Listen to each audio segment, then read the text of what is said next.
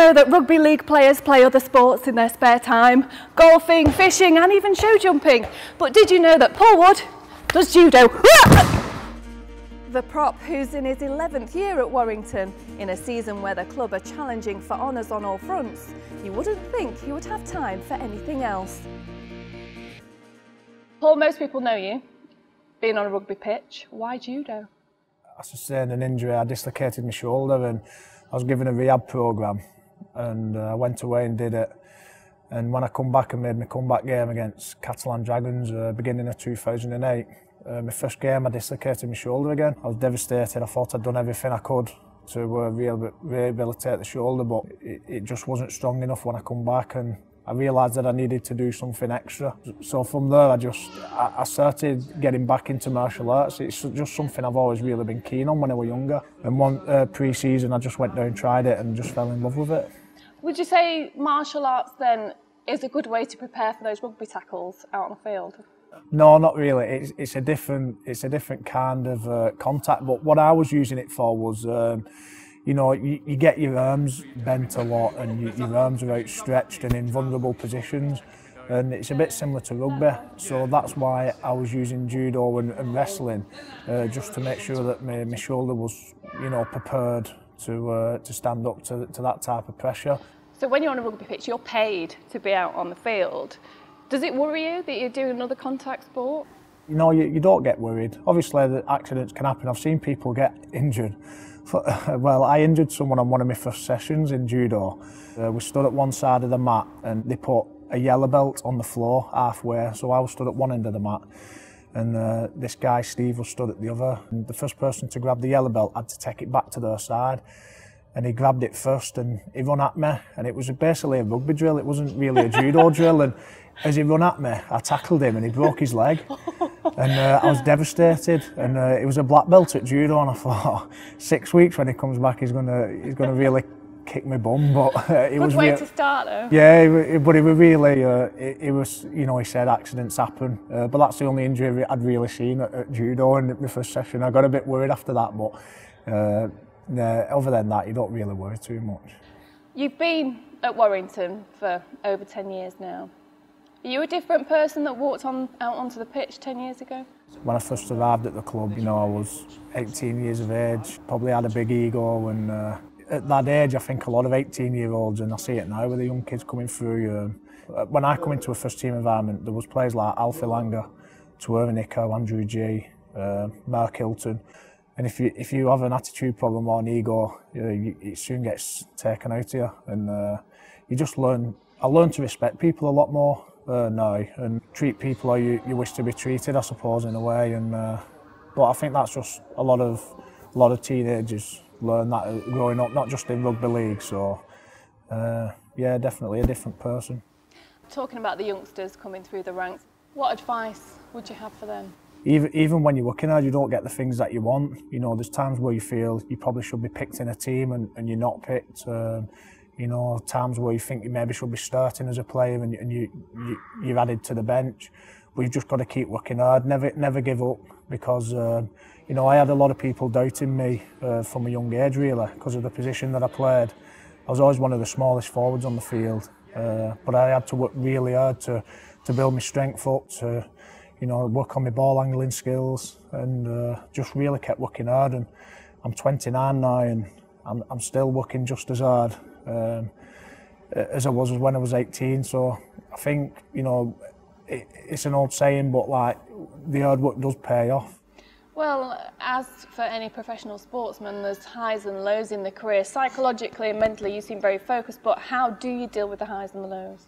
It's difficult. You've got to have a strong family behind you. You know, your family play a big part in that when you deliver a major blow. I think probably one of the most disappointing things for me I've had to deal with in my career was in 2009 when Warrington got to Wembley, first time in 32 years, and I sustained a broken leg and meant that I missed the first Challenge Cup final, and I was devastated. I kept visualising me on the podium, like lifting the cup, and I worked so hard to try and get there the year after. How important is family to you, being able to be successful in rugby league? I've never really used family as a drive as such. They've always kept me on the straight and narrow, really. And played a big part in where I am today. But when you have kids, you sort of use them as your motivation. Well, I do anyway. So I've got 2 kids now, and you know, I want them to be proud of the dad, and you know, I want them to be able to hopefully tell their kids, you know, oh, played at Wembley, lifted the Challenge Cup, and hopefully they can say, you know, he won the league or whatever's going to come in the future. For you, what lessons has rugby league taught you? Everything comes at a price, and you only get what you put in. You know, I've had so many setbacks from started playing when I was 11 years of age, and even then I had setbacks. People saying that I wasn't good enough, I wasn't big enough for the position that I played. You've got to turn that into a positive. Even at 11 years of age, I wanted to prove people wrong. It's been a tough journey, but I think one of the main lessons I've learned is discipline and hard work, and that's what you need. You need a level of skill as well, but I don't think at the minute, I don't think it's one of the main attributes. I think that you can help people with skill, but you can't sort of coach them. You know, that determination and that work ethic sort of comes within, and if they've got the two main ingredients, then you can learn them the skills. So for me, that's a massive part of not just rugby league, but I think just in life in general. Well, for you this season, how has it been for you compared to previous ones? I'm getting a bit more game time this year. I've had a couple of injuries, so you know, with Adrian Morley missing out with an injury, meaning that, you know, I'm playing like 60-70 minutes in the games, and I'm not complaining. It's something that I've been asking for. I wanted more game time off Tony, and he's finally giving it me now. So yeah, I'm really pleased with how it's going so far. But I'm enjoying it, and that's the main thing. I think if you're enjoying it, then you're going to get the best out yourself.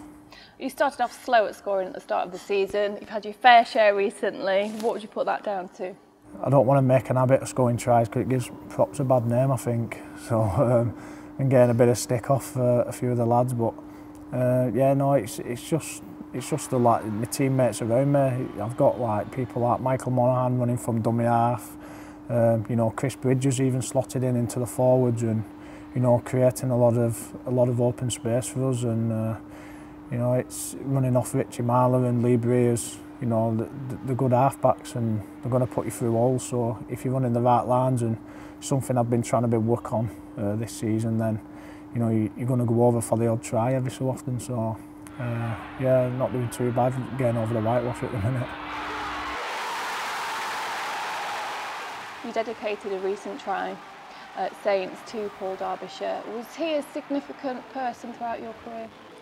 Yeah, without Paul, I wouldn't be sat here today really, and not only did he sign me at the club, but he sort of turned me from a boy to a man in a way. You know, he taught me a lot of lessons, and he was the one that you know, instilled the work ethic really, because he was such an hard worker, and he put a lot of time and effort into the young lads, and you know, it's paid off with us.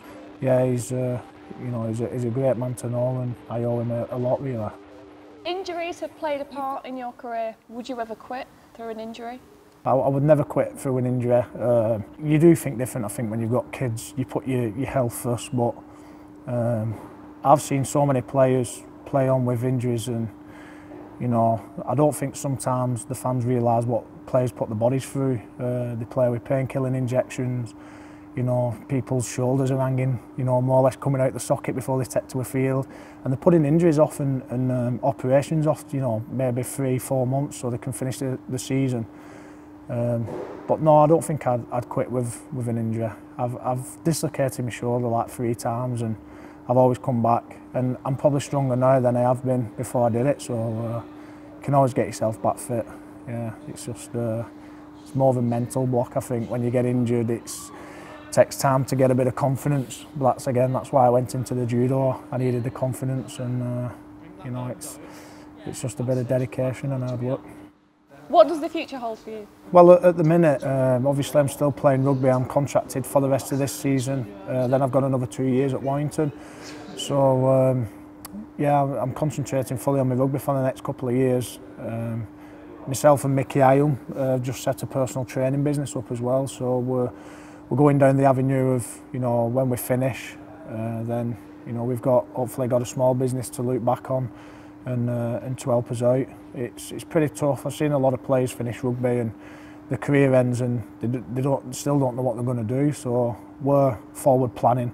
That's a lot of good stuff really what Warrington are helping us with. They don't just you know, leave you to it. They sort of put in courses in place for us now, and they put in we have little seminars with we had like an accountant in the other week which is going to help young lads hopefully with the wages. So yeah, setting something up for the future I think is massively important. So yeah, company's called Try Fitness Training, so if anyone's interested look us up on Google.